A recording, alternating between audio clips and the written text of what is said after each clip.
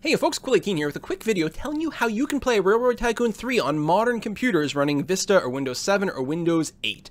Now, if you go to Steam, for example, and you buy this game, or you go to buy this game, it will explicitly tell you this game is not compatible with Vista or 7 or 8. And this is sort of true, but not exactly true. The problem is there's a specific function, a specific feature in Railroad Tycoon 3 that is not compatible with certain video cards, especially NVIDIA video cards. And that is to say, it's the hardware transform and lighting engine that you can see over here. And to play this game on computers with those video cards, you need to disable the hardware transform and lighting. And the problem is, to get here, to be able to disable this, you have to be able to get into the game. The problem is you'll start the game, it'll crash instantly. So there's two different ways to resolve this issue. The first thing you can do is actually get a config file from the internet that has this turned off for you. So let's see what I'm talking about. If you go into Steam and you go into your Railroad Tycoon 3 properties here, and you go into local files, you can go to browse local files, and that will open your local finder over here. And this will show you your files. And if you go into data and then configuration, you will see there are some config files over here that basically set up what your settings are. Now what I'm going to do is I'm going to zip up these two files over here.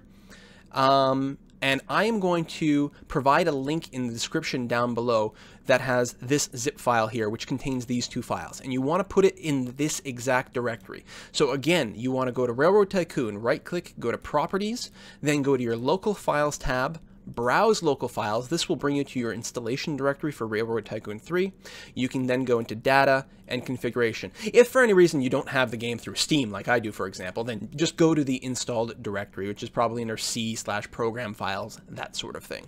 And then you're just going to take the zip files and you're going to extract these two files and just install them in there. You might not have 7-zip like I do. You might have some just the built-in Windows, which would be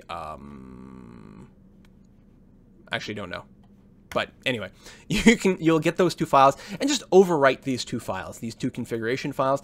And then if you start the game, the hardware, texture, and lighting should be disabled, which should enable you to run the game. If for some reason that doesn't work, if for some reason my config files don't work, plan B is you can go to the Hawk and Badger Railroad website. It's hawkdog.com. This is the site to go to for all your Railroad Tycoon stuff. And if you go here, they've got a download page. This design is like awesome. It's like straight out of the 90s.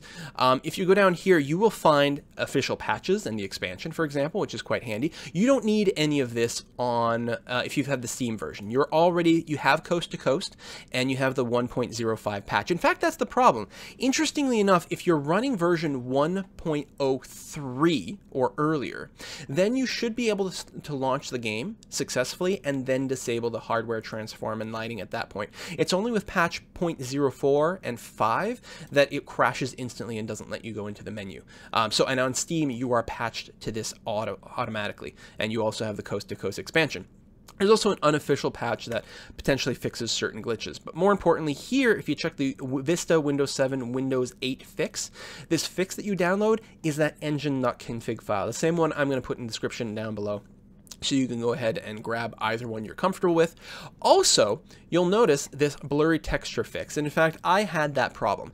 Apparently, Railroad Tycoon has problems detecting how much system memory or how much video card memory you have.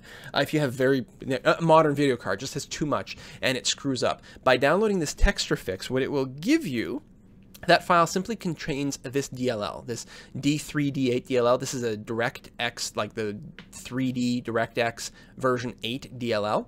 And it has a slight patch applied to it where it always tells the game, hey, I only have 512 megs, which is the maximum that Railroad Tycoon can sort of respond to.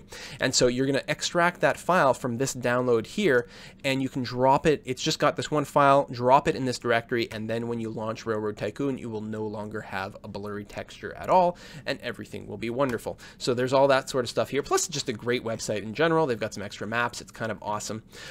If for some reason this config file fix does not work for you, okay, if downloading this version or the one that I'll be supplying does not work for you, then the final solution is to find a copy of the version 1.03 executable.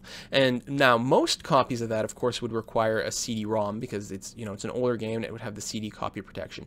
If in some fashion you can find a version of the 1.03 executable for the game that does not require a CD-ROM at all, then you could drop it in this directory with a different name, for example, RT3-2 or something like that. You could execute that version of the game, and that would launch the game, allowing you to go to the menu and turn off that checkbox. But you wouldn't actually want to play the game from that executable because it's not compatible with like everything else that you've got patched. At that point, you'd want to quit the game and play with your normal executable, and everything would be groovy.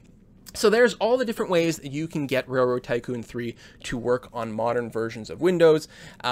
Check the links down below. I will be providing these links to these websites and my particular zip configuration file. And there you go. Hope you have luck running on your computer. If you have any more problems and you feel the urge to ask me questions in the comments or email me for technical support, please don't do that. See you next time, folks. Bye-bye.